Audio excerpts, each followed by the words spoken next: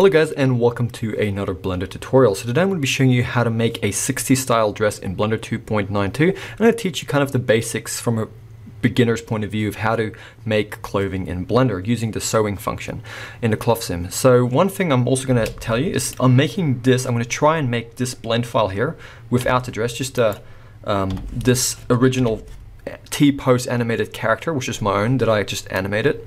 I'm going to try and make it available in the description below for free on free3d.com.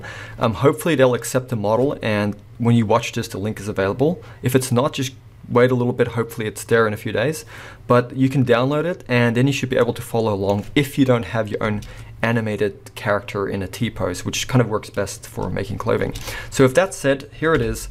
I'll be making the finished blend file available on my Patreon, and I'll also be explaining towards the end some of the issues you may run into it, like where it kind of shrinks up or falls for the character. Some of the things I get in the comments sometimes. I'm going to try and touch on that a little bit, and hopefully this is relatively beginner friendly. So I think I've said enough.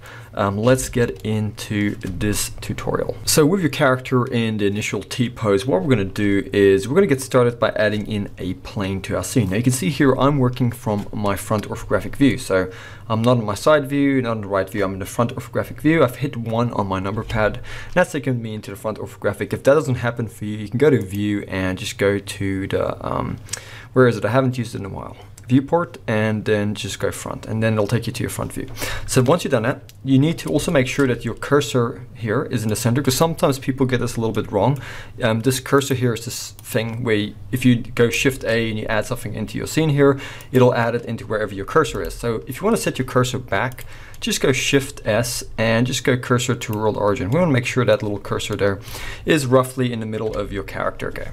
So, and the reason for that is because we're going to be working with a mirror and we're going to be working with symmetry. So whatever you add and you turn it into a cloth, you want to make sure it's symmetrical with the character. So let's go Shift A, and the first item we're going to add in is going to be a plane. So come here to your mesh options, add in a simple plane. And with the plane here active, we're going to just move it up. I've got the move tool here. You can also just hit G and then Z and just constrain it to the Z axis. That's what I usually do. I don't really bother using this little gizmo anymore. Some people, when they're kind of new to Blender, do, but once you get used to the hotkeys, just using G and then using Z, X or Y just is a lot quicker. So what we don't want to do, because whenever I'm working with physics, I don't think it matters as much with cloth, but definitely when it comes to other types of physics, we try not to rotate in object mode over here. Okay, so whenever we're going to do that, we want to go into edit mode. You can also hit the tab key as a shortcut. And in edit mode, with all of this geometry selected, you can see here it's all active. We can go R, X, 90 and hit enter. So we've essentially just rotated it 90 degrees on the X axis. And you can see here this little orange dot there is our origin point, and that's kind of roughly in the middle of the character here, and that's kind of where we want it. So while I'm in edit mode here, okay, I'm going to take this plane that I've just rotated 90 degrees. I'm going to go G, Y, and I'm moving it forward in my scene. I'm moving it till it's just in front of the subject here, but we don't want it to be penetrating. So make sure far enough in front, but definitely try not to go too far away. Just keep it relatively close. And like I said, we want to be working with some mirrors here, so we don't have to model both sides. So let's go over to our modifiers here, add modifier, and let's add in a mirror modifier. This is going to make our lives a lot easier. And what we're going to do is we're going to come here to the edge select this edge here on the left, or your left, and go double G, so double G, and just slide it over so you can see it kind of parting away like that. Then come over here under your mirror modifier, enable clipping, and then go G, X, and move it back on the X, and it'll snap back in the middle there. So because you've enabled clipping, and now when you try and move that, it won't go anywhere. So now we've got one piece that's mirrored.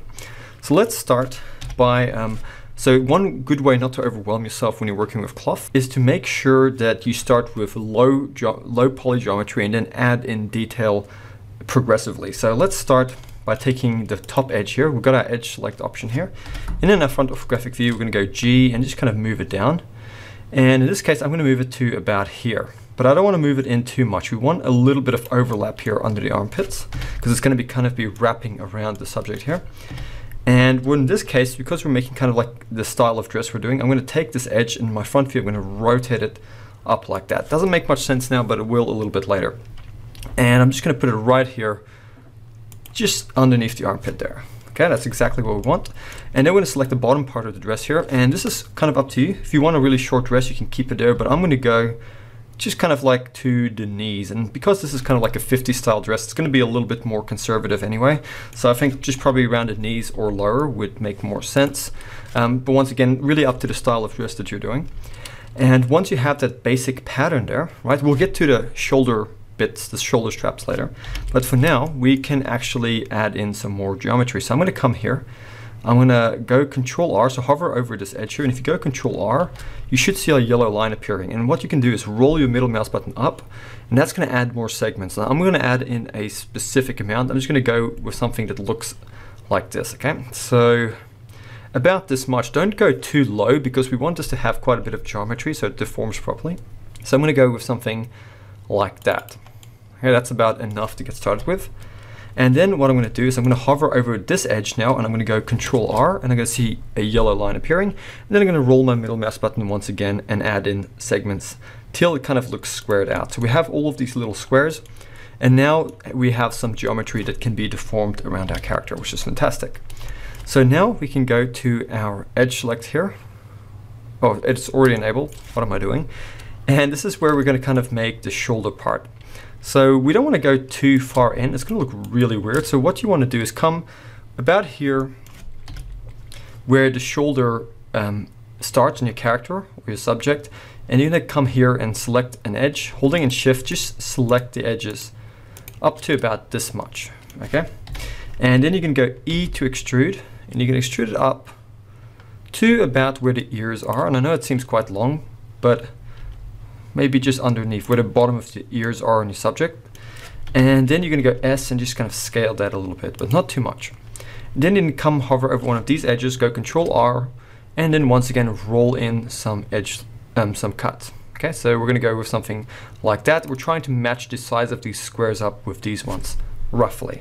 Okay, and once we've done that, we can get into the next part. So there are two ways we can go about this. I'm trying to think about, so this is one of those things where it's kind of, you can already grab this dress and you can extrude it out like this to make the back part. But then if we already, it might make it a little bit more tricky removing some of the bits here that we need to remove to make the segments. I'll just show you. So let's just actually start then by extruding. I think that's the approach we'll take. So with all of this selected, we're going to just go E to extrude. And once again, the exact same thing. We don't want any sort of penetration here. So just go and move it along the Y once you've extruded it till it's at the back of the subject like so. Right? And one thing we can already start doing is just selecting, go to your face select option here. And we're just going to select these faces in here, in the inside here. So holding in Shift, you can select all of these, or you can just select this face and then Shift Control, and then click on this one. It'll select everything in between. So we want to grab these guys here, and we want to go X, and we want to delete those faces. Okay, and then we want to grab all of these ones here, like so, all the way down to here. All of these ones in the arm section here, like this L shape here. We want to select all of those faces, hit X, and delete faces. And then we want to do the same thing with the bottoms. Anywhere where there is an opening, you want to delete those faces. Okay, so that's all for now. And you can see here we've kept these sections here. We're going to kind of delete them, but we're going to leave the edges in. I'm going to show you how to do that. So select these guys here and also these guys here. Just select all of these faces on the side. Okay. Another easy, quick way to do that if you don't know the shortcuts is just go to your right orthographic view in wireframe. Just drag and select, and you should have all of those selected. Okay. And once you do that, you can go X and you can go delete only faces. Now it's super important that you only delete the faces because we want these edges here to be left, and that's going to kind of tell the cloth sim where to pull verts together so the whole dress doesn't just fall apart into two pieces. So once you've done that, you can now decide where you want to kind of make the art details, like the different sections. I'm going to start roughly at about this. I'm going to select this guy over here, this face, and then holding in Shift and Control, I'm going to come down, follow along here, and click on this one, and it's going to loop select or edge select all of these here, and I'm going to go and do the same ones at the back. So follow along, and I'm going to holding in Shift click on this one, Shift Control, and then click on this one, make sure not to select the wrong ones. So just, I think I've actually selected the wrong ones. So just these ones here. So one easy way to look is just to go into your front orthographic view, hit Z and go into wireframe, and they should line up. Okay, make sure they're the same ones. Then you can go X and delete only faces, very important. And then we're going to come here and skip 2 rows, and we're going to do the exact same thing. Come down here, skip 2 rows, like that. Go to your front orthographic view, Z, wireframe, make sure they line up. Hit X and delete only faces. So we only have those edges kind of connecting them, like that. Okay, and that could be it for now, if you want, but I'm going to add one more little detail that I think looks really cool. And I saw this on a reference on Pinterest. I'm going to click on this face here, and I'm going to go all the way down here, Shift-Alt, click on this bottom one. Just trying to select a whole row down to the bottom. Then I'm going to go X and delete only faces. And it's going to kind of create this little floating island here, which is what we want. And we're not going to do it on the back. So it's not necessary on the back, just the front. And then this is optional here, but I'd recommend it. I'm going to try and make this a separate piece. So just select these faces here and these faces at the bottom here. Hit X and delete only faces. So now you only have edges connecting those, like that.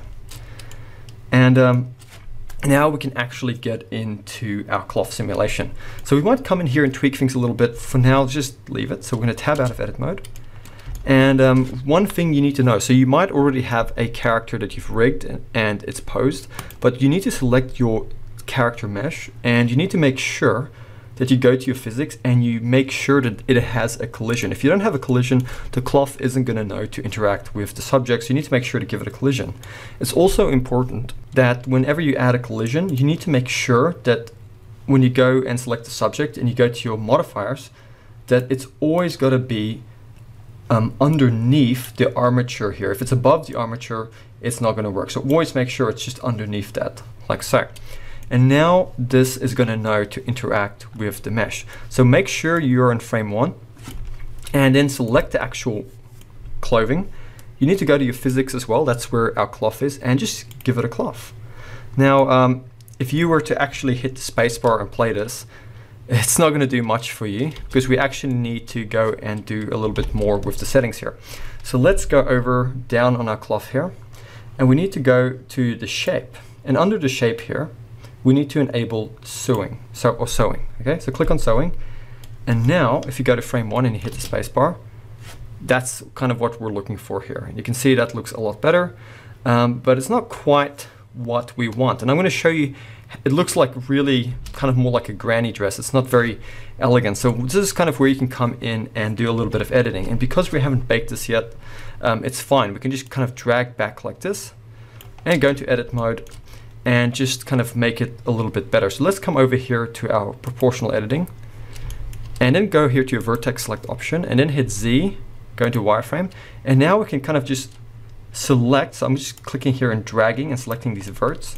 And in our front orthographic view with proportional editing enabled, we can just go G and move it and roll our middle mouse button to control the fall off and just kind of make it a little bit more elegant. Like just try and make it actually fit the pattern or the subject a little bit better, like this. Okay, doesn't have to be perfect, so I'm just bringing it all in like this. And then we're going to go back into object mode, and on frame 1 we're just going to hit the spacebar again. We're going to keep trying this till it looks right. So you can see over here it's not looking quite right.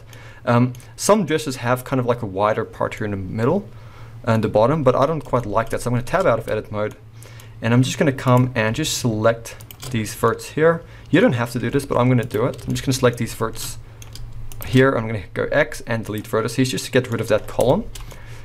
And I'm just going to select these guys here, and with that proportional editing enabled, so just selecting these verts, I'm going to go S, roll my middle mouse button down and just kind of scale that a little bit. And I'm going to do the same thing at the back here. Once again, you don't have to do this. It just really depends on what you're going for. So just something like that.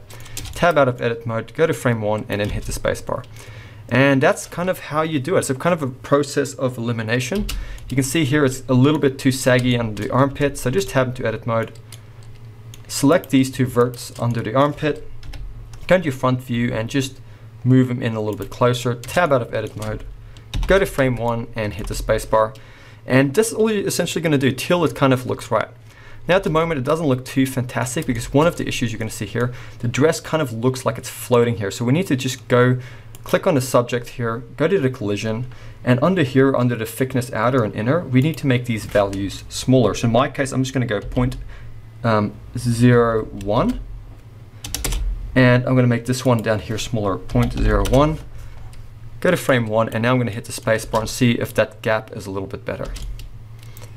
Okay, so that's a little bit better. So you can keep decreasing that number till it looks right, but I'm just going to leave it at that for now. Then I'm going to select the dress, and I'm going to go back to the physics. And one thing we need to do to add more realism to this, that is going to slow it down a bit, but we need to add in self-collision so the dress can actually react with itself. So we're going to go over here to our physics, go down to the collisions, and click on self-collision. And we can leave the quality steps as they are right now, and then just go back to frame 1, then hit the spacebar, and that's already looking quite a lot better. Okay, so let's just quickly add a few more things here. Let's just go to object mode with the dress selected, enable shade smooth, and let's just also go over to our modifiers, and on top of the mirror and the cloth, or underneath it, we're going to add a solidify modifier to give it some thickness, and then we're going to minimize that, and we're going to give it a subdivision surface modifier. In fact, just grab the subdivision surface modifier and put it above the solidify by dragging it. So what we have here is the mirror, the cloth, the subdivision surface, and then the solidify. Okay, and make sure they're in that order for this to work. And now you can kind of see the pattern a lot better. So just let it play the animation starting at frame 1, and you should see a nice looking dress. Like that. And remember, this is a 50 styles dress, so if it looks a little bit weird, it's kind of not in this error.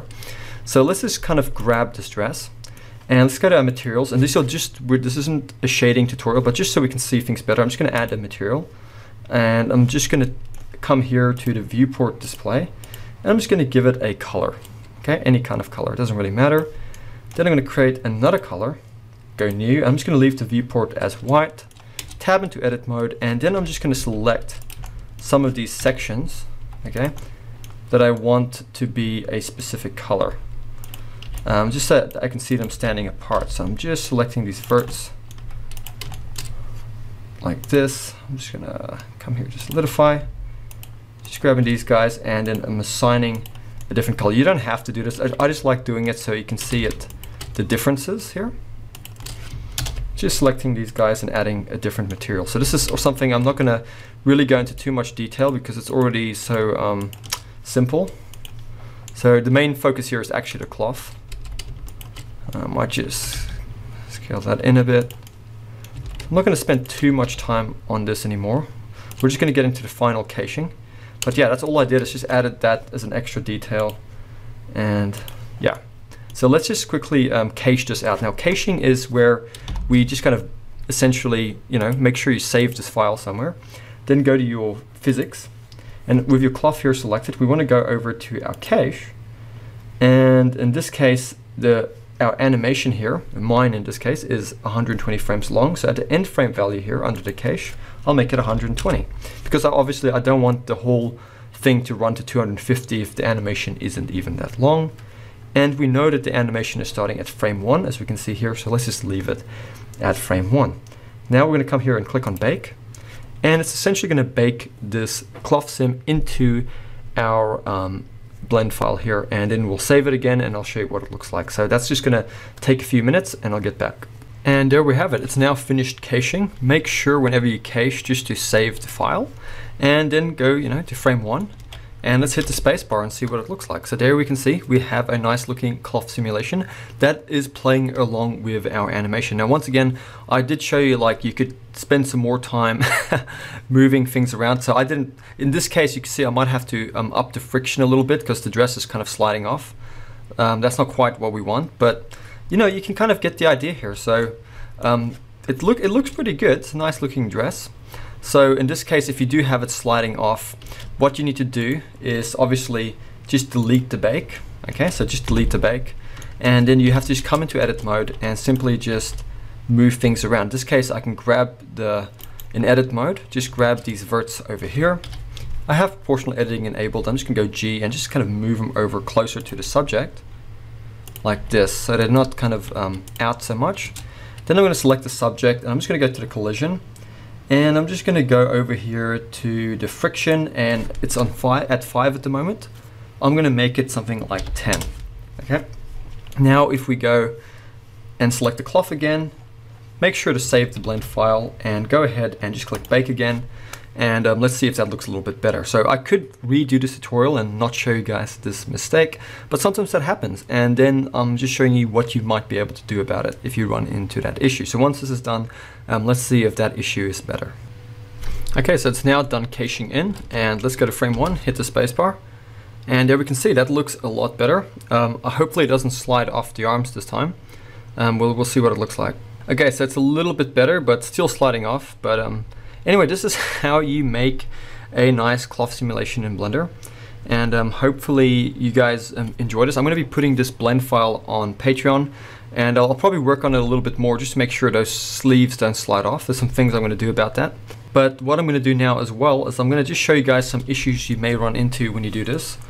In fact, I'm just going to quickly fix that. I think one thing I could do, besides just upping the friction, is maybe it might even look decorative. I'm going to come in here, and I'm just going to select an edge back here, and I'm going to go E, X, and extrude along the X till they snap together. Then I'm going to come over here, Control R, and just roll in some extra geometry, like that. And now with that little extra section there, tab out of edit mode, and I'm just going to delete the bake and just rebake it. And hopefully that helps that out. So let's just see what happens there. Okay, so that's done caching. So hopefully that little trick there will help this. One thing, if you're playing the animation, it's a bit laggy, just select address and go to your modifiers, and you can just, in the viewport here, disable the subdivision surface modifier. It'll still show in the render, and that should just speed things up a little bit. So that's what I'm just going to quickly do. And now you can see it's working the way it needs to work. And I think it looks pretty cool. So sorry I had to do that. I'm a little bit OCD about it. It's sliding off. I had to fix that. So now that we've gotten that out of the way, I'm going to quickly show you some issues you may run into. So sometimes what happens is people complain oftentimes or mention in my comments that their dress just shrivels up into the body. And oftentimes that's simply just because the dress is too small compared to your model. So in that case, you could just scale it up a little bit. Go Control A and just make sure to apply the scale when you do that. Always apply to scale, and that most of the time will help.